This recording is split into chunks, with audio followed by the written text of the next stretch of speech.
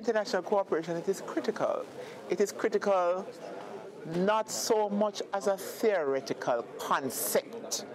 It is critical as a means, a methodology to facilitate the implementation of actual, real, and practical solutions. I am happy when you have dialogue, but at the same time, I don't like a situation where being part of a talk shop transcends practical realities and solutions.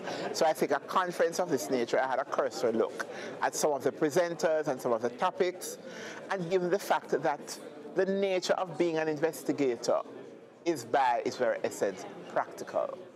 You all have to be in the trenches to do your job.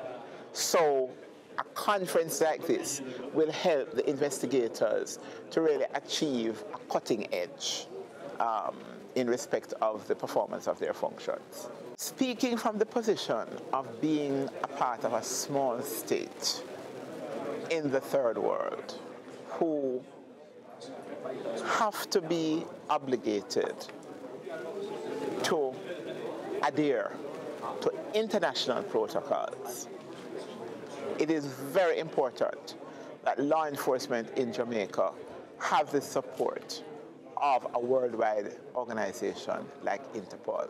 One, it helps to concretize best practices in respect of their local performance of their functions.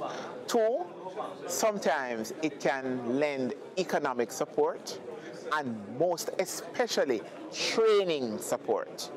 Because as you would be aware, any professional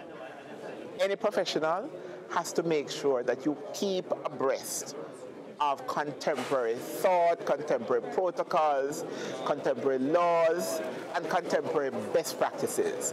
When you have an organization like Interpol, it means that through exchanges, through opportunities in respect of training, our local law enforcement in this area dealing with fugitives and the apprehension of fugitives and extradition can keep abreast of what is happening worldwide, so that when Jamaica is called upon to belong to certain or to sign on to certain international protocols, it facilitates better understanding.